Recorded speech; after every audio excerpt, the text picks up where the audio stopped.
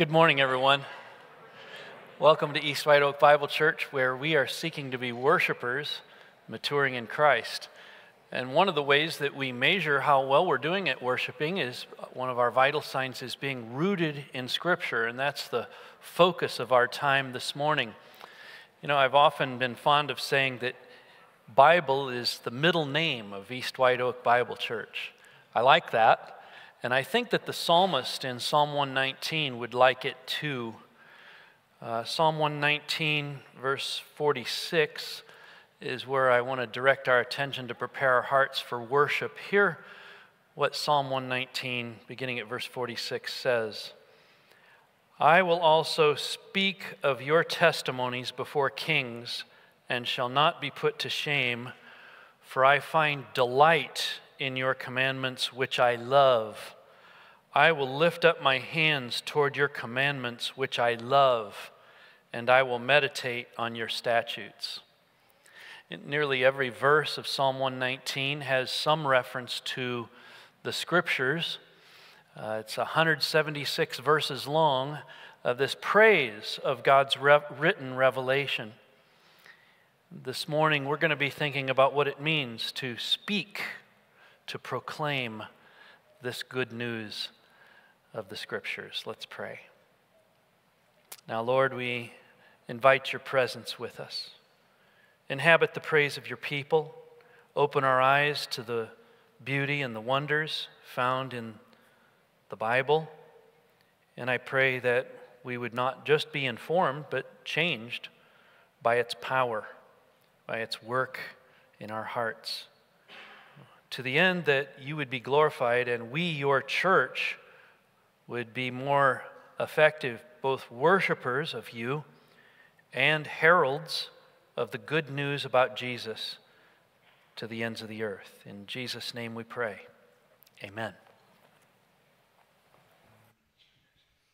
Well, good morning to you. Would you stand and let's sing to our King this morning?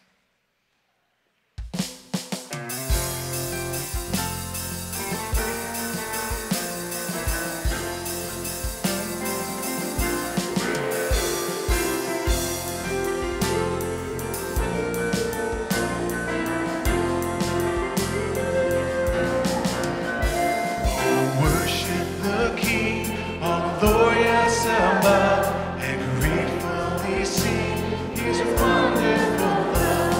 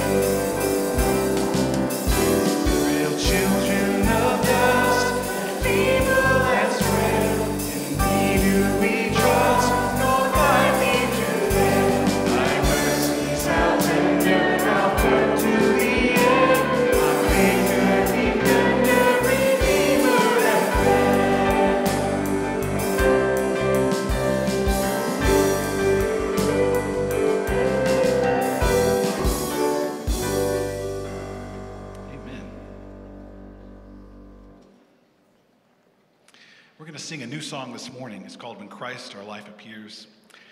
Wonderful words to this one as we look forward to the return of our King. So sing when you're comfortable.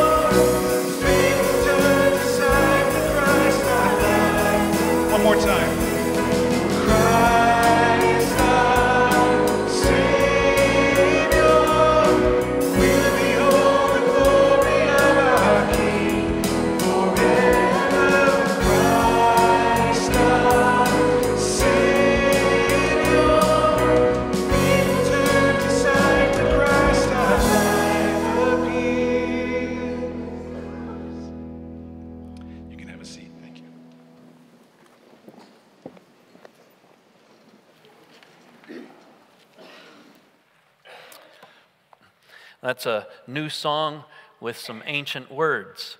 It comes from Colossians chapter 3. If then you have been raised with Christ, seek the things that are above, where Christ is seated at the right hand of God. Set your minds on things that are above, not on things that are on earth.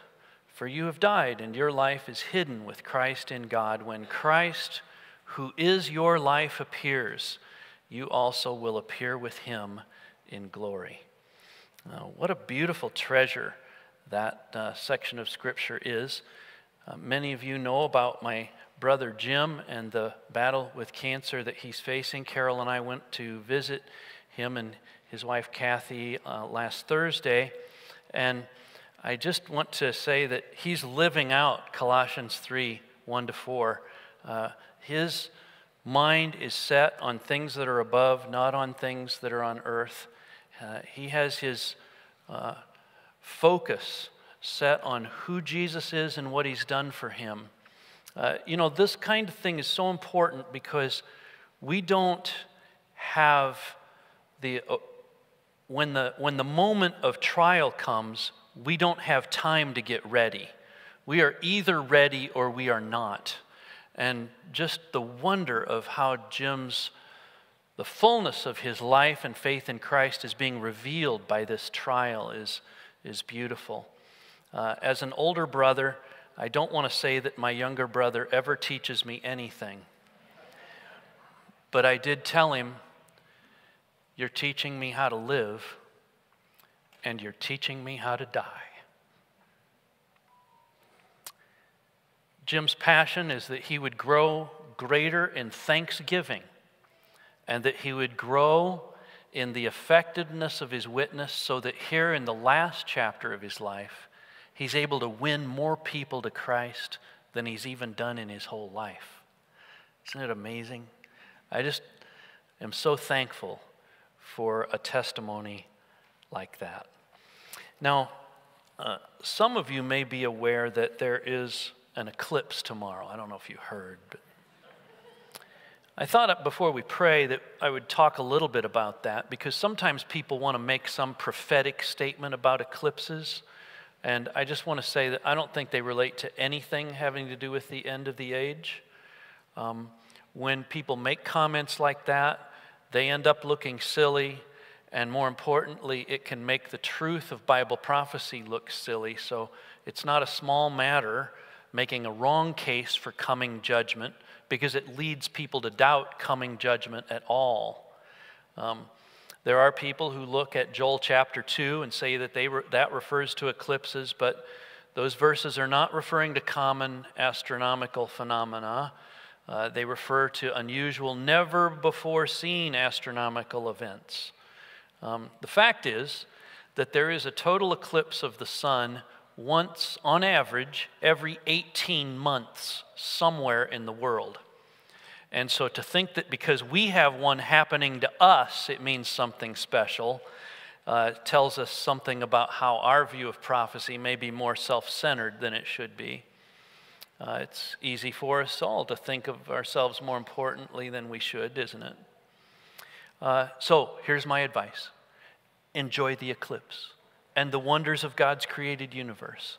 If you go, just be patient traveling back because it will be crowded.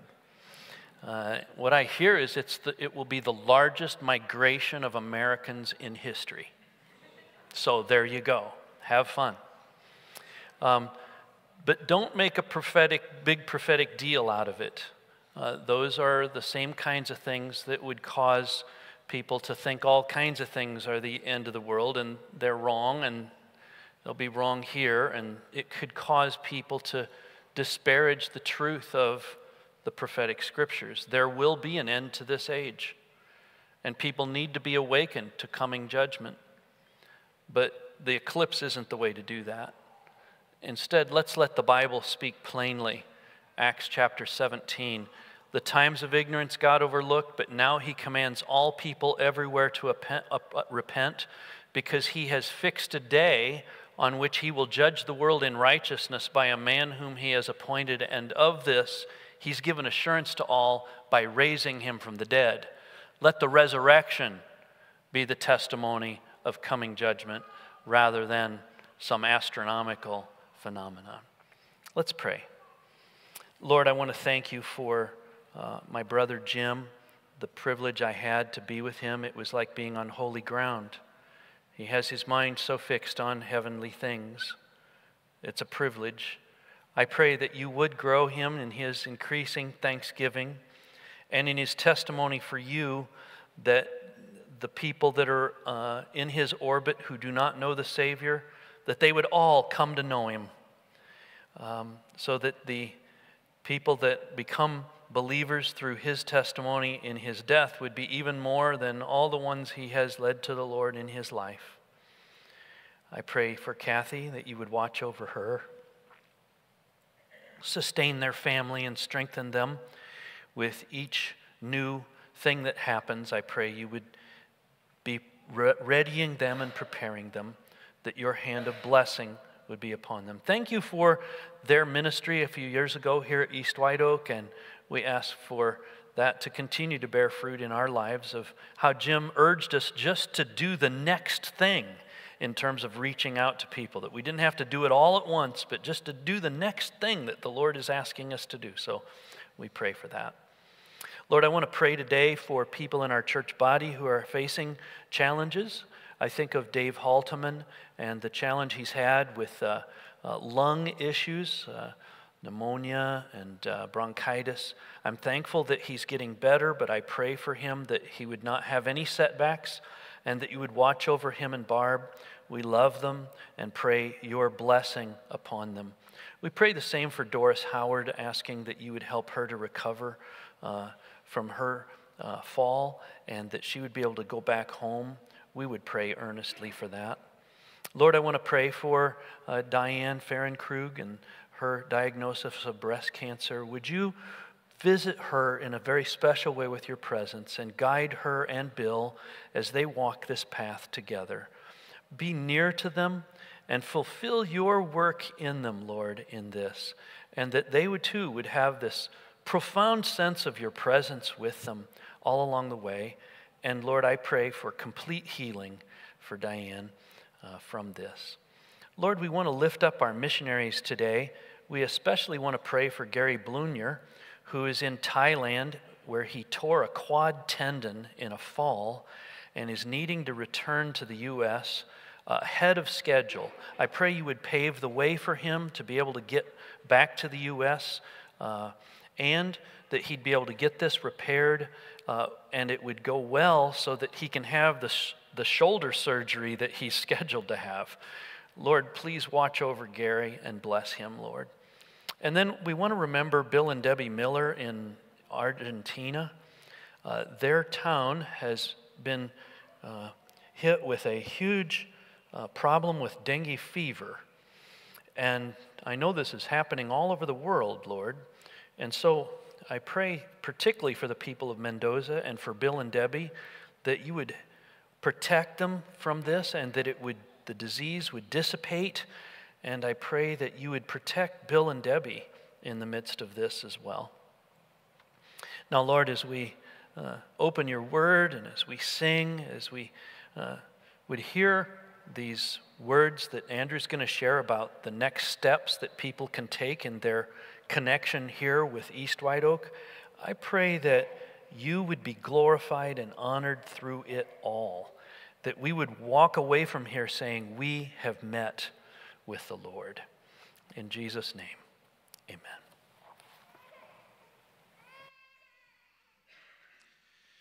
We do have one more song to sing, but before we do that, I just want to extend a special welcome to any guests that are with us this morning. We're so glad you're here. To that end, if you would begin a text conversation with us, we'd love it if you text the words EWOBC to 77411. We would be happy to reach out to you and start a conversation there. Also, our Welcome Center staff, which is out these doors and to the left, will be happy to meet you. They can answer any questions that you might have after the service. Pastor Scott will also be down to my right afterwards if you'd like to talk with him after the service as well. The church's website, eastwhiteoak.church, is a great place to find all the activities that are happening. Also in the e-bulletin, there'll be all those details and more and links to online registrations. That comes to your inbox on Thursdays. If you'd like to sign up for that e-bulletin, just text those same letters, EWOBC, to 77411. And lastly, if you came prepared to joyfully give, you can use the black and white connection boxes at the back, or you can give on the church's website at eastwhiteoak.church. Just click the Give tab. Okay, let's stand. Let's sing once again, Only a Holy God.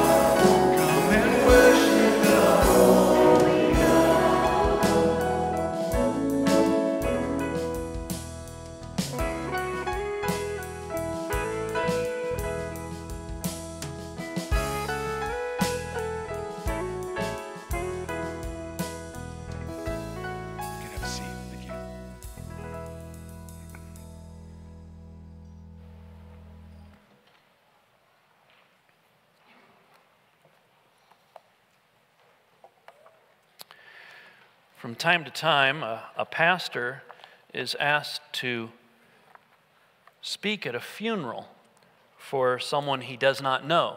Some stranger doesn't have any church affiliation. The family wants to have a pastor speak at the funeral.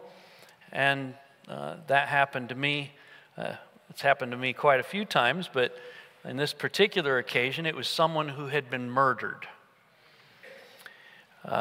They were the operator of this little tiny hole-in-the-wall pizza place, and on a Monday night, they happened to have $6,000 in receipts, which doesn't add up to the number of pizzas they could have possibly sold, so there's a little mystery there.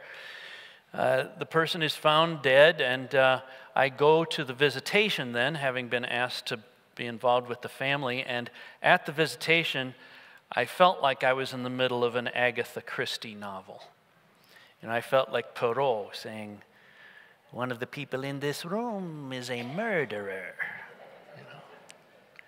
The murderer has remained unsolved to this day. But the next morning, when I came to the funeral, I was there a little bit ahead of time, and the person who was the spokesman for the family came up to me and looked me right in the eye, and he said, you probably figured out that we're not church-going folks around here. And I said, yeah, I can tell that. And he said, so what we want to make sure that you don't do any preaching today in this service. And I said, well, what I thought I would do is talk about heaven and hell and how a person can know that they're going to heaven and how they can know that they can escape hell. And he put his hands on my shoulders and looked me in the eye and he goes, that'd be just great. I was not about to assume that his definition of preaching was the same definition I had of preaching. This morning we're going to look at a text that says, preach the word. I invite you to open your Bibles to 2 Timothy chapter 4. Verses 1 through 5. And we're going to look at this idea of preaching. Now, Paul's speaking to Timothy here. So Timothy's a pastor and Paul is mentoring him. So this is a clear word to a pastor. As such, we can extend it out to all pastors for all time. That's how they are to do their ministry. But the fact that it's in the scriptures tells me that there's application not just to Timothy, and not just to pastors, but there's application here in how every believer should live and conduct their ministry here in this world. So as we read this, don't think, oh, this isn't for me. It's for you, and it's for me in a couple of different ways. One of them is as a pastor, and it is something that we can take and embrace. Would you stand for the reading of God's word this morning? 2 Timothy chapter 4, verses 1 through 5. I charge you in the presence of God and of Christ Jesus, who is to judge the living and the dead, and by his appearing and his kingdom, preach the word. Be ready in season and out of season. Reprove, rebuke, and exhort with complete patience and teaching. For the time is coming when people will not endure sound teaching, but having itching ears, they will accumulate for themselves teachers to suit their own passions, and will turn away from listening to the truth and wander off into myths. As for you, always be sober-minded, endure suffering, do the work of an evangelist, fulfill your ministry. Please have a seat.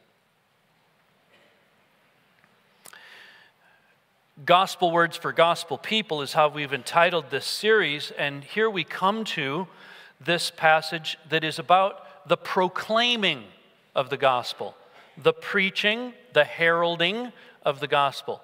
When we think of preaching, we think of that done by a pastor, but know that this word is used for just anyone who is announcing the gospel or sharing the good news. So there's lots of ways in which we can apply this text. In verse 1, we have this solemn charge. We are to keep faithful to the gospel, knowing that we are responsible to God. This almost sounds like a courtroom kind of, do you swear to tell the truth, whole truth, and nothing but the truth, so help you God? I charge you in the presence of God and of Christ Jesus. There's a solemn charge. Yes to Timothy, yes to pastors, yes to all of us.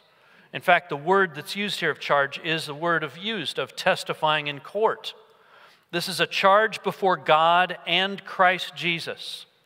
It's an interesting construction because it's putting God and Christ Jesus in such close identity and relationship. This is something Paul loves to do because he wants people to know there's one God and he exists in three persons, Father, Son, and Holy Spirit. So wherever he gets the chance, he'll put God the Father and Jesus Christ grammatically in close proximity. In fact, you could possibly translate this phrase, I charge you, in the presence of God, even Jesus Christ, the one who is to judge the living and the dead.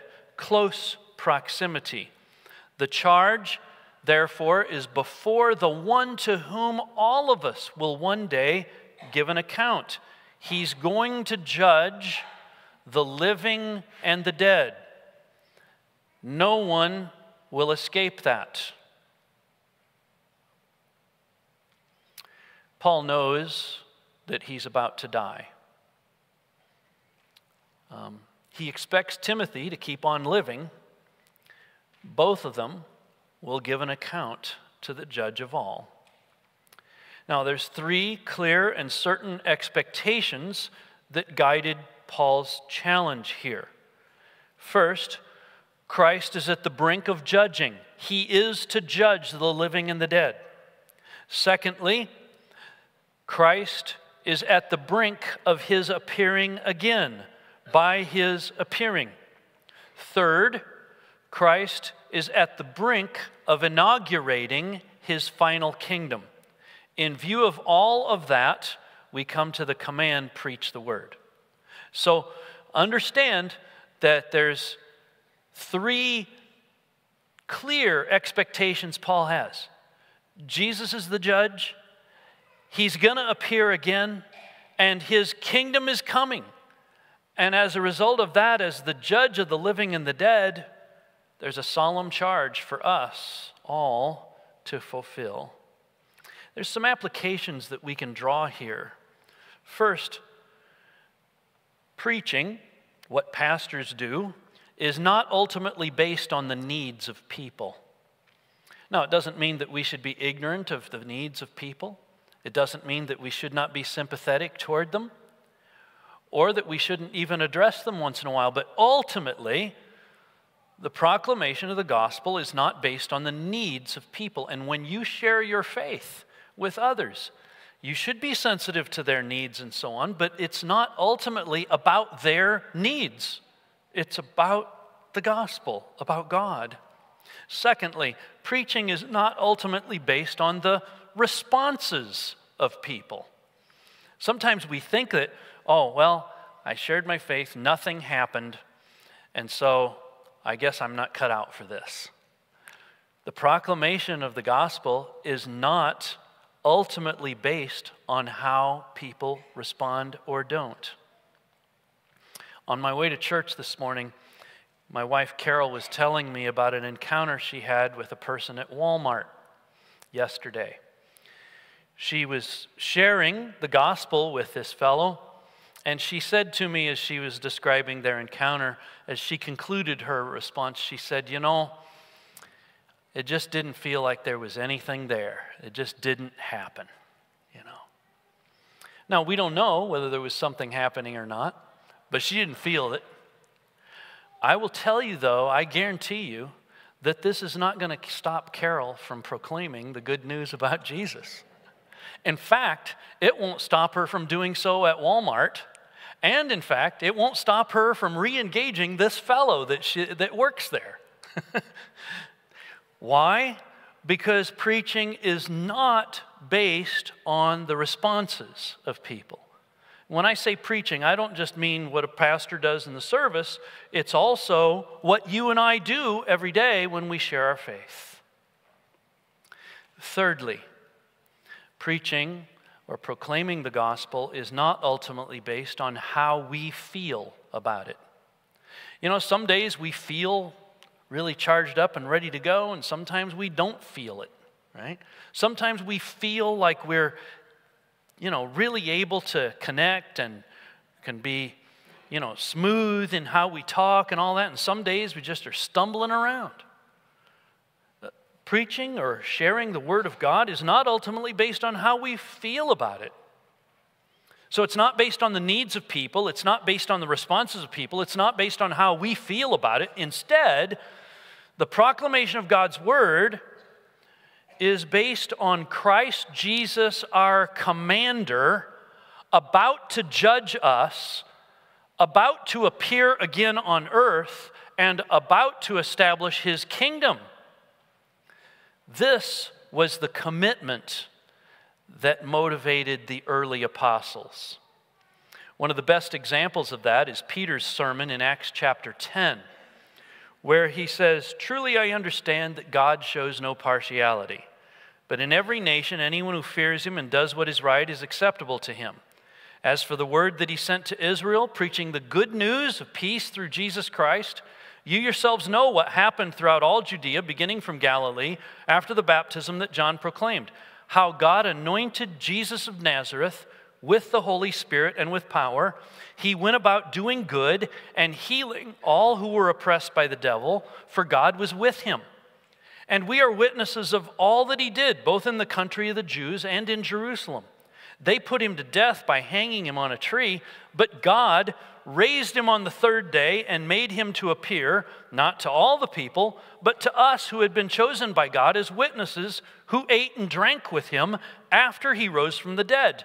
And He commanded us to preach to the people and to testify that He is the one appointed by God to be judge of the living and the dead.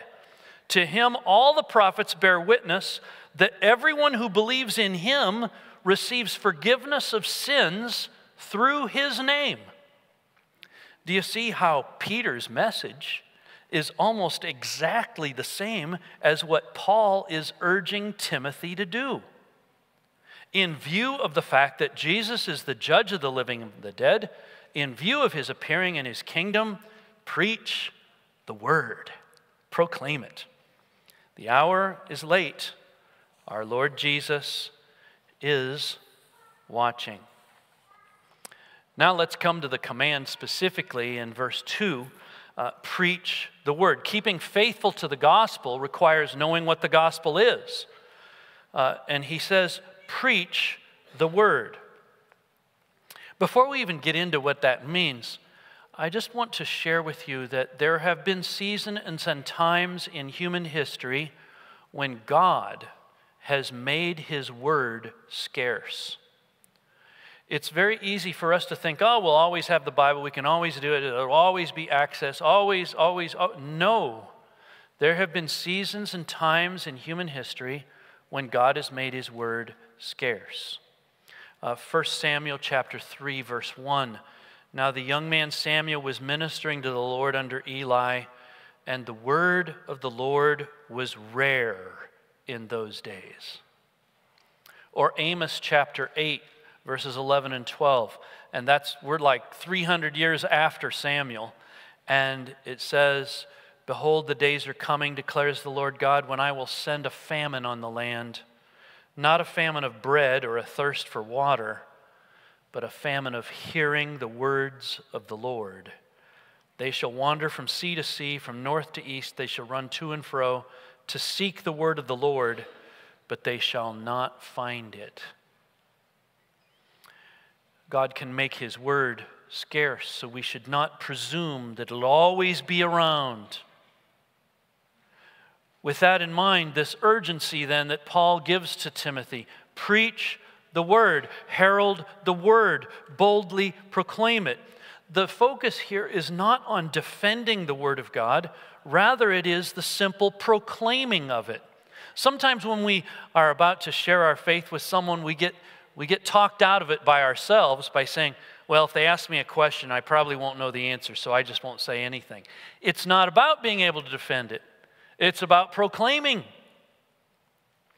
Be ready in season and out of season, alert for opportunity, eager to tell it, but mostly this sense of urgency and insistence. I think all too frequently, don't we take no for an answer? Oh, they won't be interested in hearing what I have to say, before we even share the question. Richard Baxter, the famous Puritan, wrote in The Reformed Pastor, "Whatever you do, let people see that you're in good earnest. You cannot break men's hearts by jesting with them or telling them a smooth tale or patching up a gaudy oration. Men will not cast away their dearest pleasures upon a drowsy request of one that seemeth not to mean as he speaks or to care much whether his request is granted." There's an urgency here. Preach the word. It says to be ready in season and out of season, alert for opportunity, eager to tell it. Did you know that there's going to be convenient times for us to share the gospel, and there's going to be inconvenient times for us? That's what it means to be ready in season and out of season. When it's convenient, when people are ready to listen. When it's inconvenient, people may not be ready to listen. And I want to share with you that even though you may be feeling weary, that nobody anywhere is responding to the gospel, I want to share some good news with you. Did you know that every second there are 2 new believers in the world? Every second.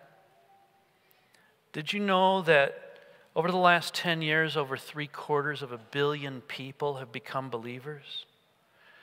That every day, more than 260,000 people are presented the plan of salvation? That the average number of people added to the body of Christ is 174,000 every day? That every week, 3,500 new churches are opening around the globe? So there's reason, even as we have reason for even our doubts, and is anybody listening, is anybody responding? I just share those statistics with you to say, but there's reason for optimism as well. And whether optimism or pessimism, be ready in season and out of season. And then there's 3 ways in which we are to herald this word of God: reprove, rebuke, and exhort. Reprove means to convince. That is, to have some intellectual foundation to what we're doing. But even as I say that, understand that I'm not calling, nor is Paul saying that we have to be brainiacs in order to share the hope we have. Let me tell you something about these people who are highly intellectual. Highly intellectual people suffer from the same problem that everybody has. And that problem is one of the will, not of the mind. They're coming up with intellectual arguments to oppose God's word, not because those things are the big sticklers in their mind. They are coming up with those things because they don't want to believe. That's the issue. It's an issue of the will more than of the mind. Now, it doesn't mean that we shouldn't come up with someone asks us a question and we don't know the answer, say, that's a great question, I don't know the answer, I'll go look it up for you. Let me see if I can't come up with some answers for you. But then it might be worthwhile to ask the question, if I answer this question to your complete satisfaction, will you then repent of your sins and trust Jesus as your Savior? And the answer likely will be no. Because the issue is one of the will rather than of the mind. To demonstrate that, let me share with you 2 different philosophers. One is Aldous Huxley, who in his writing Ends and Means wrote this: "I had motive for not wanting the world to have a meaning, consequently assumed that it had none, and was able without any difficulty to find satisfying reasons for this assumption." You understand? It's what he wants. It's his will that's determining how he's going to think. The philosopher who finds no meaning in the world is not concerned exclusively with a problem in pure metaphysics. He's not really interested in just the arcane intellectual exercise. He's also concerned to prove that there is no valid reason why he personally should not do as he wants to do, or why his friends should not seize political power and govern in the way that they find most advantageous to themselves. For myself, the philosophy of meaninglessness was essentially an instrument of liberation, sexual and political. You see, this is one of the great intellectuals of our day, and he could come up with all kinds of reasons why he didn't want to believe the Bible. You could satisfy them all, and it would not satisfy Huxley. Why? Because he wanted to live as he well pleased. That's what it was about. Or how about a more modern philosopher, New York University philosopher Thomas Hegel, who said, "I want atheism to be true, and am made uneasy by the fact that some of the most intelligent and well-informed people I know are religious believers. It isn't just that I don't believe in God and naturally hope that I'm right in my belief. It's that I hope that there is no God. I don't want there to be a God. I don't want the universe to be like that." You see, the issue is the will. So while we are to reprove or convince, be aware that what we're seeking to do is to be partnered with the Holy Spirit in such a way that He will take the word and convince. Okay? Then there's this idea of rebuke. The moral imperative, telling what God's word says, even and especially where it challenges modern and postmodern norms. That doesn't make you always very popular, but that is what God is charging through the Apostle Paul, the pastor, and indeed, I believe, every believer to engage in. And then thirdly, the word exhort means to encourage, an emotional appeal, to say, I charge you, I encourage you, I urge you. Just this week, this week was really a tough one on me. One of the guys that I had served with for 15 years in a church in pastoral ministry has also received a terminal cancer diagnosis. He spent the night with Carol and me Monday night. And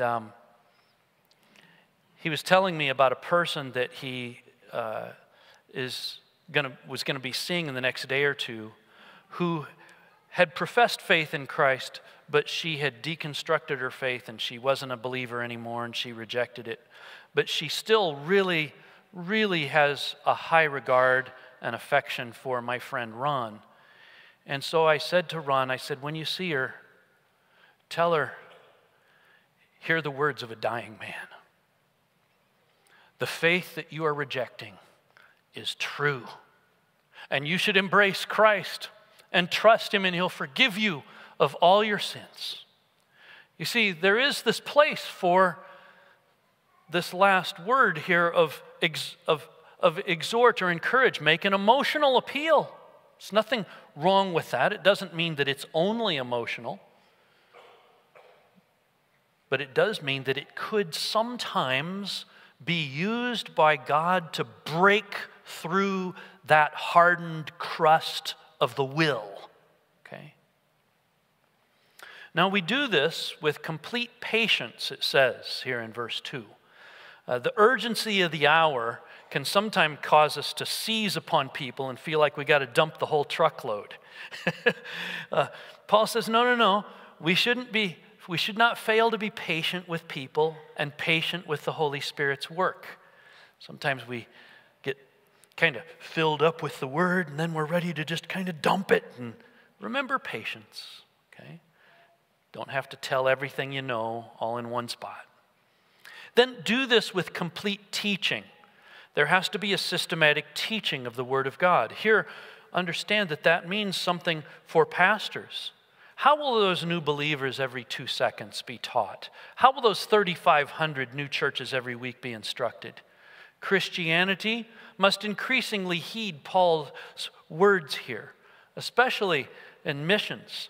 Teaching, complete teaching, is what the West can give to the growing church in Asia, Central South America, and Africa. It's why we, as part of our missions ministry, seek to raise up people who we can send to provide theological education where it's so needed in other parts of the world. So, here's some applications in thinking about keeping faithful to the gospel, knowing what the gospel is. First, the central focus of our worship must be that we directly hear from God. And the only way that that can be faithfully done on a weekly basis is by the systematic exposition of Scripture. What I mean by that is taking a text of Scripture and explaining the meaning and application of the text of the Bible, going verse by verse. We know that we're hearing from God that way. Likewise, the central focus of our mission must be to herald news directly from God. And the only way that that can be done is by the patient teaching of the Word of God. People can miss the gospel if we get in too big a hurry to get through it. And I've made that mistake in my life where I've just kind of summarized the gospel really quickly. And I feel like they didn't really understand because I was in too big a hurry. Second application is that there is an authority in the expository preaching that cannot exist otherwise. There's an authority in the church where the Word of God is paramount. To be sure, that authority will be challenged and resisted. Sometimes it'll be resisted as antiquated, misogynistic, hate-filled, unaffirming, and worse. But it is precisely because the Word of God has such power that it will be resisted so strongly. You know, the fact is that there's a lot of people these days that are saying, if only Bible-believing Christians would just get out of the way or get on with the program, all of the problems of the world could be solved. There simply are not enough Bible-believing Christians, especially in urban areas of our nation, to blame them for everything that goes wrong. But that won't keep people from blaming Christians, will it? Even where it comes from a rural church on an isolated corner in the middle of corn and soybeans, there will be resistance to a message that thunders, "Thus says the Lord." Now let's look at the next few verses here. Keeping faithful to the gospel requires urgency and knowing what the true meaning of the word success is. He says in verse 3 that there's a time coming when people will not endure sound teaching. There's a hardness that develops, both within the professing church and out in the culture at large. But I think Paul's addressing specifically to Timothy that in the church this is going to happen. And the problem here, as Paul describes it, is not with the preacher, it's with the hearers. That people will not endure sound teaching. They will turn away from listening to the truth. Notice the emphasis on ears and listening. Itching ears. What an apt description for the longing to hear teaching that justifies oneself, or that justifies false belief, or justifies immoral behavior. They will gather teachers to suit their own passions, telling them what they want to hear. Teaching of their own liking, verse 3. Wandering off into myths, verse 4. You know, sadly today, one of the ways in which that kind of breaks out is the criterion by which teachers or pastors are judged. Most of the time, it's judged by this question: Do I like his teaching? And people go, oh yeah, I like his teaching. Instead of this question, does he teach the Scriptures? People make a decision what they want to hear, and they select teachers who will give them what they want. This is never more true than today, where many in the church seem to be more interested in how woke or unwoke the preacher is. It cuts both directions. Or how engaged or not he is in politics, be it conservative or liberal politics, or what politics he holds to. My friends, the most important eternal human relationship that we have is the relationship that a believer in Jesus has with the body of Christ, the church. Some people, thankfully, not many here, make decisions on where they connect in their most important eternal human relationship, the church, not on the basis of doctrine, not on the basis of sound teaching from Scripture, not on the fidelity of that church to Scripture, but rather on things like, well, I like their music, or I like their youth group, or I like their COVID protocols. The coming election season will reveal similar passions. Whatever the varied approaches to the politics of the moment, let us determine here and now that we are people who will go with the Bible, not our own passions. That we will be willing to hear preachers tell us not just what we want to hear, but what the Bible insists that we hear. Now, Timothy is described through the New Testament as sort of a timid fellow. I can't imagine how Timothy would have read this and not been like, you're putting all that on me? It might cause a teacher to shrink back from teaching anything at all.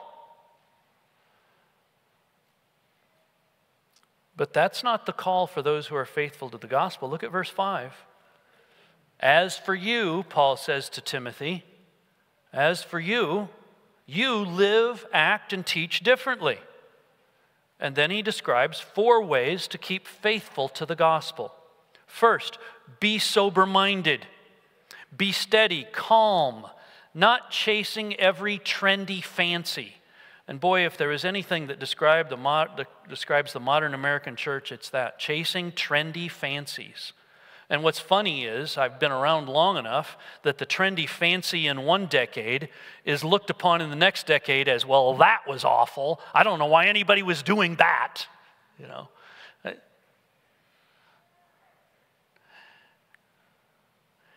Endure suffering. When biblical teaching is unpopular, do not stop, especially at those points where the gospel gives the most offense. We shouldn't be deliberately offensive, but we ought deliberately to teach the truth of the Bible and not be frightened of the consequences. Do the work of an evangelist. Make sure that you don't get caught up in silly arguments and unimportant controversies. Paul's saying instead keep pressing forward with the proclaiming of the gospel to people who are not believers yet. Do the work of an evangelist. And then the last one there, fulfill your ministry. Don't quit. Don't be deterred by a lack of response. And don't get proud where there is a big response. Simply fulfill your ministry. You know, John Calvin, in his commentary on this verse, said this: the more determined men become to despise the teaching of Christ, the more zealous should godly ministers be to assert it, and the more strenuous their efforts to preserve it entire, and more than that, by their diligence to ward off Satan's attacks. Preachers all through church history have done such things. I'll introduce you to another fellow from right after the apostolic period. A guy with kind of a funny name. His name is Polycarp. Isn't that an interesting name? Polycarp. He was a disciple of the Apostle John. Although he was a great preacher and a great pastor, maybe his greatest contribution to Christianity was his death. The emperors of Rome had unleashed bitter attacks against Christians during this period, and members of the early church recorded many of the persecutions and deaths. Polycarp was arrested on the charge of being a Christian, a member of a politically dangerous cult whose rapid growth needed to be stopped. In the middle of an angry mob, the Roman proconsul took pity on a gentle old man and urged Polycarp to proclaim Caesar is Lord. If only Polycarp would say that and offer a small pinch of incense to Caesar's statue, he would escape torture and death. Here's how Polycarp responded to such an offer. 86 years I have served him, and he has done me no wrong. How then can I blaspheme my King and Savior? You threaten me with a fire that burns for a season and after a little while is quenched, but you are ignorant of the fire of everlasting punishment that is prepared for the wicked. And then he said, I bless you, Father, for judging me worthy of this hour, so that in the company of the martyrs I may share the cup of Christ. Robert Moffat was a missionary in more modern times, late 1700s to 1883, compared to Polycarp, modern, to us, still ancient, right? He was the father-in-law of David Livingstone and a missionary to Africa. He said this, "Oh, that I had 1,000 lives and 1,000 bodies, all of them should be devoted to no other employment but to preach Christ to these degraded, despised, yet beloved mortals." Now, he was speaking of the people that he was living with, but understand, it's the same group of people you live with. Degraded, despised, but beloved mortals. Let us herald the good news. Now, you may think, well, wait a minute, I'm not a Polycarp or a Robert Moffat or a John Calvin. What are you expecting out of me, Scott? What's God expecting out of me? Understand that just take the next step in proclaiming the Word of God. Don't be ashamed of the gospel. It's how we treasure the gospel and God's Word that can have a deeper impact than we could ever imagine. I want to conclude my message by telling this story. I think I've told it before, but it's worth sharing again to help you understand the power of our affection for God's Word. Many of you know that my wife Carol's mother was killed in an auto collision. There was a man who was high on crack cocaine in a stolen vehicle, fleeing police in the middle of the day. He ran the red light and hit my mother-in-law and ushered her into heaven. Because it was such a dramatic death, it made a pretty big splash in the local news. And so at my mother-in-law's visitation, there was a lady who came up to Carol, my wife, and she said, "You don't know me. I only met your mother once. We were sharing a labor room at the hospital when you were born." And I looked over at this lady. We're both in labor. We're both in a lot of pain. But she took a book out of her purse.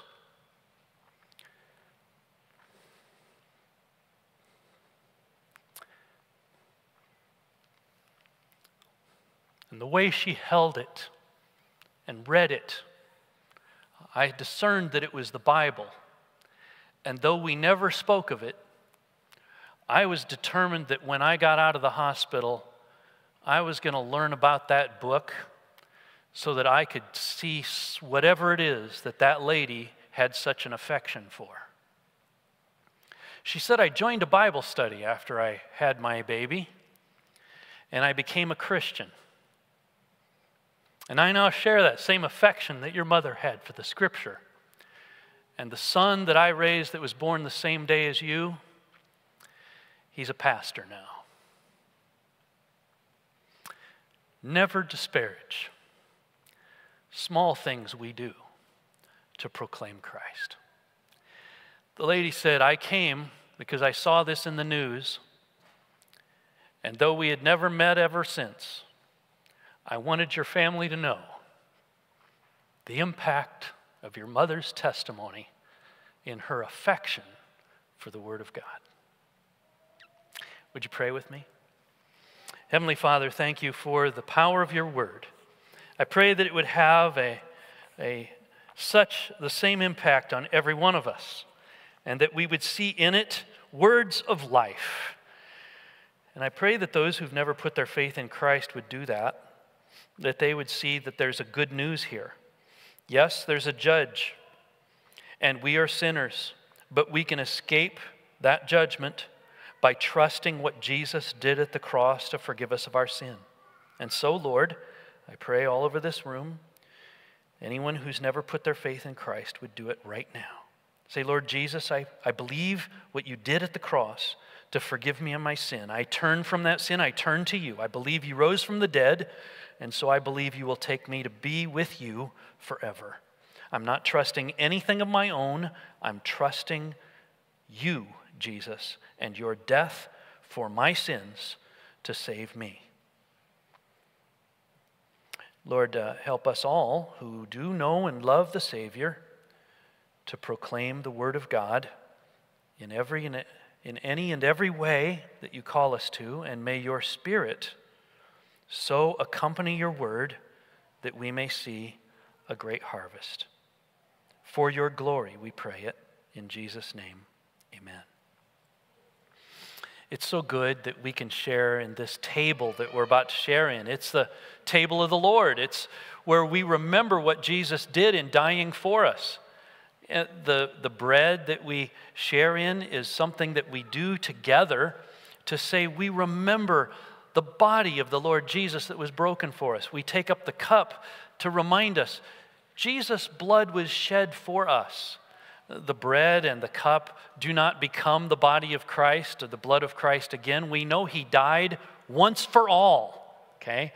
But what this is a reminder to us of just the impact that Jesus Christ has had on our lives.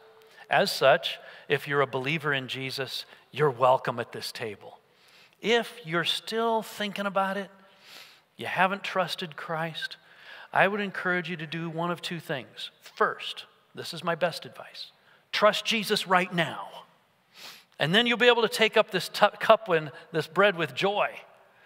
And if you aren't quite ready to do that, please just let it pass, because it's designed for those who are embracing Christ to forgive them of their sins, to remember what he's done for them. That's the scriptural instruction. Oh Lord, as we take up this bread and cup, please help us so to worship you together. Help us to enjoy the communion of the saints as they gather at this table. Help us to have the vertical moment of worship with our Creator. Help us not to think in isolation, but with one another, and then also with you, that our fellowship may be rich and sweet in this moment of remembrance of what Jesus did for us. Through Christ we pray, amen.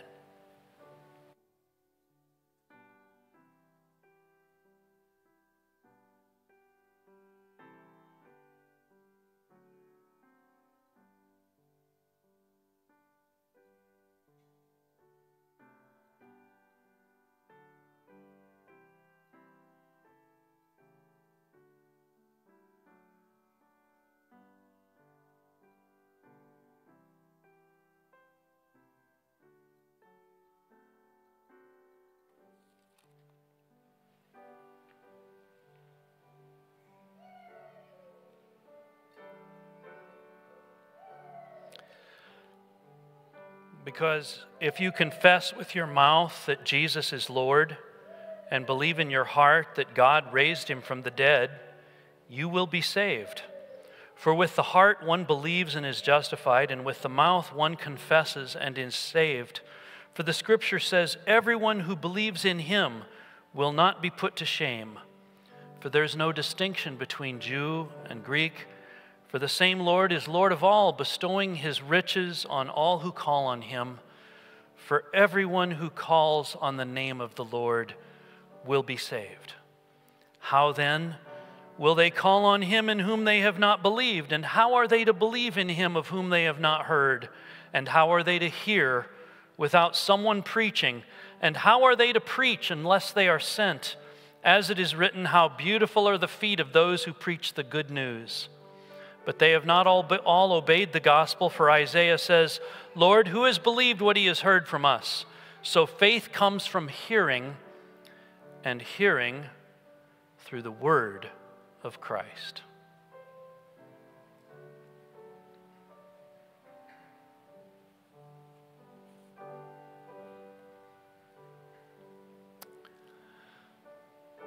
The Lord Jesus, on the night he was betrayed, took bread, and when he had given thanks, he broke it and said, take and eat. This is my body, which is for you. Do this in remembrance of me.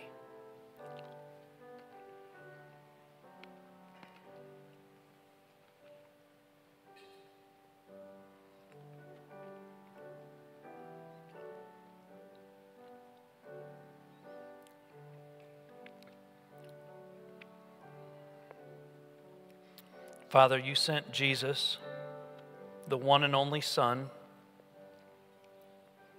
to perish, so that whoever believes in him would not perish, but have everlasting life. We thank you that it is the blood of your Son that purifies us from all sin. We take up this cup now as a recognition, as a remembrance of what Jesus did for us in the shedding of his blood. In his name we pray. Amen.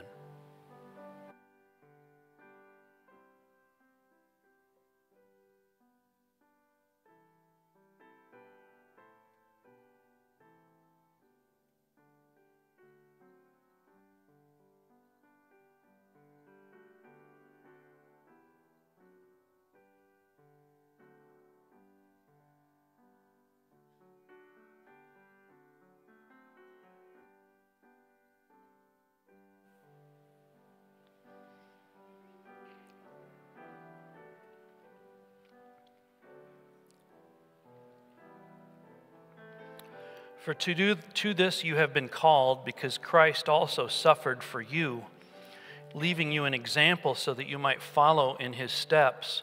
He committed no sin, neither was deceit found in his mouth. When he was reviled, he did not revile in return.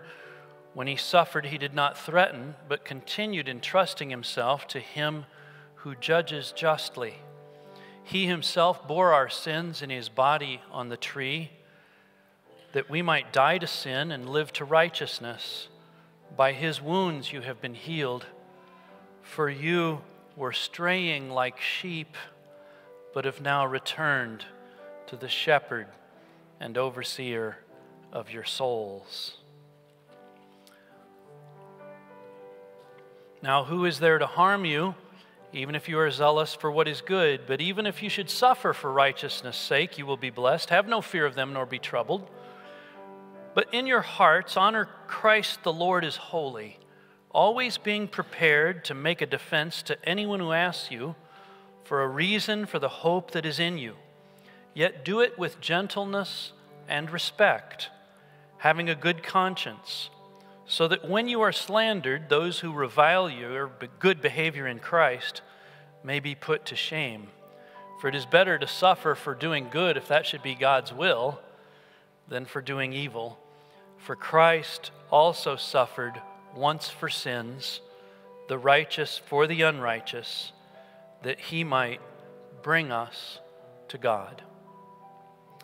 In the same way, after supper, he took the cup, saying, "This cup is the new covenant in my blood. Do this whenever you drink it in remembrance of me."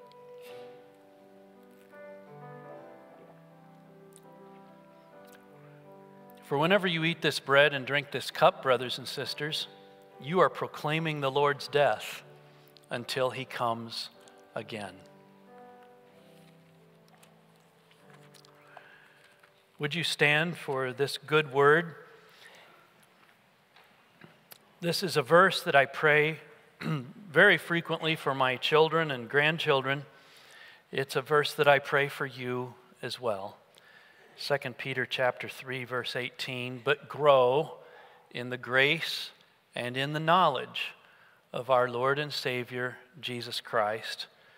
To him be the glory, both now and to the day of eternity. Amen.